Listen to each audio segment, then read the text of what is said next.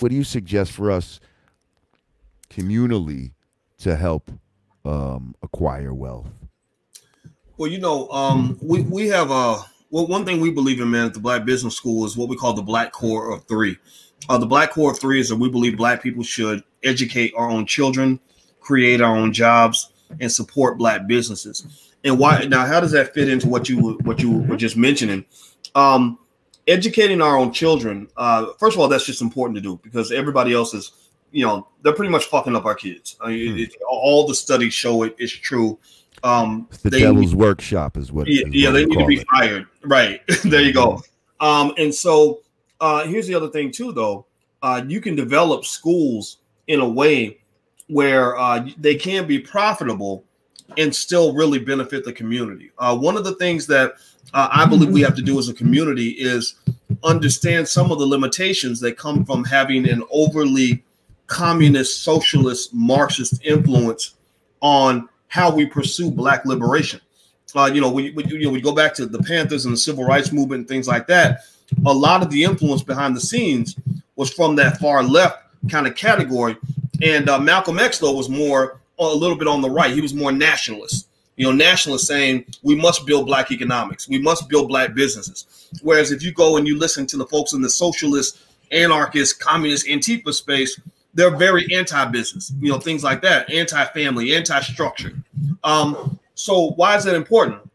Well, I think that one of the pitfalls of the way we pursued our liberation up to this point is that some people are led to feel that the Black community is a big charity case.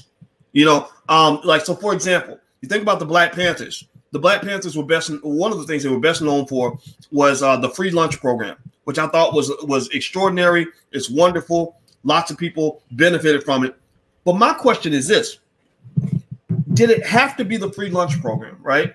Like, could it have been the 25-cent lunch program, the 10-cent lunch program, right? The $1 lunch program, whatever. Or maybe it could have been a program where the people that got it like that, the people that have money, actually would pay for lunch so that the people who don't have money don't have to pay.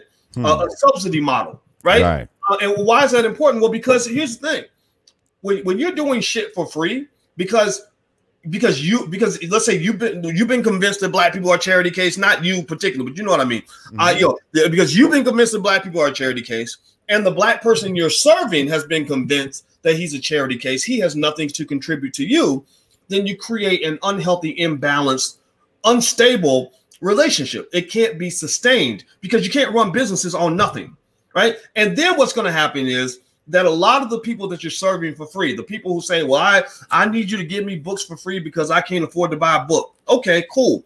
But I better not see you walking down the street with a pair of Jordans on your fucking feet. Okay. If Popeye's Chicken opens up around the corner and you're at Popeye's Chicken every day, you could have broke something off for the Black man that actually cares about you.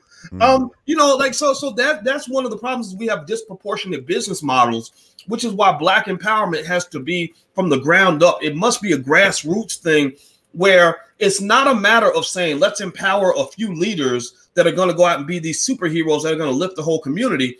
The whole community must be empowered to say that we're all part of that leadership. We all have a role to play in making sure that Lord Jamar is good. Like, I believe in his podcast. I believe it's important. I believe the community needs our own media. This brother has over 100,000 subscribers. That's extremely important. Well, what part can I play to make sure that he's good, right? Okay, send him $1. All right, I'm going to cash app him $1 a month or $2 or join the Patreon or whatever. And thank you to everybody that has sent during this show right now to the Cash App and to the Super Chat. I truly appreciate it. There you go. And so I think that we should question this idea that we're going to have starving leadership, individuals that really have our back, people that are B1, Black first, all the time, every day, like yourself, that those individuals are not going to get the support they need. But yet you got businesses from other communities, white businesses, Arab, Jewish, Chinese, just making a killing off the Black community. And we know that these individuals care nothing for us. So I think it's really mindset, man. I think it's a matter of explaining that narrative to people. And when you explain it to people, logical people are like, oh, yeah, that's a good point. You're right about that. Okay, well, here's $5, right? And I think that sort of thinking, I think that's more of the norm. And also I think in general, when you talk about developing those institutions, that's what's really going on. That's what you're doing. Like your platform is one of the many institutions being developed in the community that people can turn to, because at some point some shit's really going to go down, something crazy is going to happen, and they're going to turn to your channel to find out what's going on or to get a black perspective, and they're going to turn off CNN and MSNBC and Fox and all that stuff and Vlad TV. And Vlad TV. There you go. There you go. There you go. So I think that we are getting there. It's going to take a while, and there are some people who will never get there. But what I have found, like the way we're able to make the Black Business School move forward, man, is we got people that really get it, and we take care of them. They take care of us, and then what it allows us to do is to have a church-like atmosphere where we don't have to be hardcore capitalists, right? Hardcore capitalism is not healthy. Hardcore socialism is not healthy. We're allowed to have that double bottom line that says, look, we got to make money. We got black people that work for us. They got bills to pay. We got to take care of them. But then at the same time, we're not going to break you either. And so what we say to a lot of our students, for example, is I say, look, I'm a college professor. Dr. Claude Anderson's a college professor. We got lawyers and doctors and PhDs that are teaching you, but you went to college and you gave them $100,000 and they even told you they didn't want you there. They don't even like black people. So why not do something for Dr. Claude Anderson, a man who's proven time and again how much he loves you? So I think making that argument continuously allows people to kind of understand what we're doing, because all of this involves a mindset shift. If we don't shift our mindset, then it's going to be very difficult to shift our reality.